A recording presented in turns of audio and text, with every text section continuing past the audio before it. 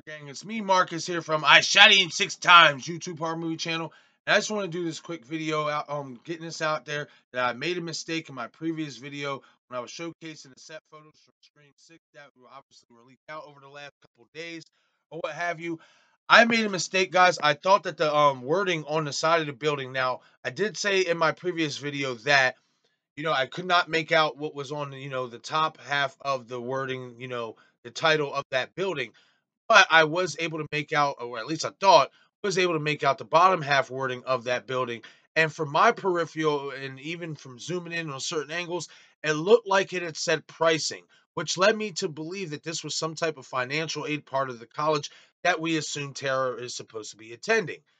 Well, thanks to a loyal subscriber hitting me up in my comment section of that video, letting me know that this is actually precinct, not pricing. That is the word on the side of the building.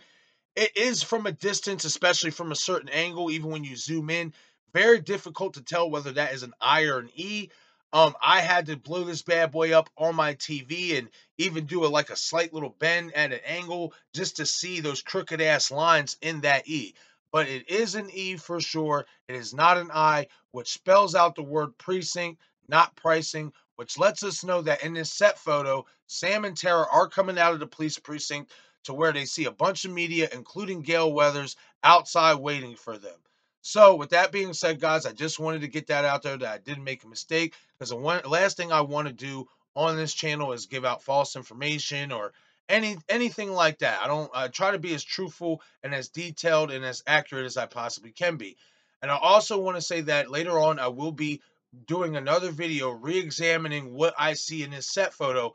For a simple fact is, in my previous video, I'm going to leave that in the end screen for you guys here on this video. I had brought up something, I had mentioned something that I thought could be going on in that scene before, in that set photo before, but I didn't go into full detail. So later on, when I do my re-examining of this set photo video, I will be going into deep dive detail of what I think is going on from what I had mentioned in my previous video.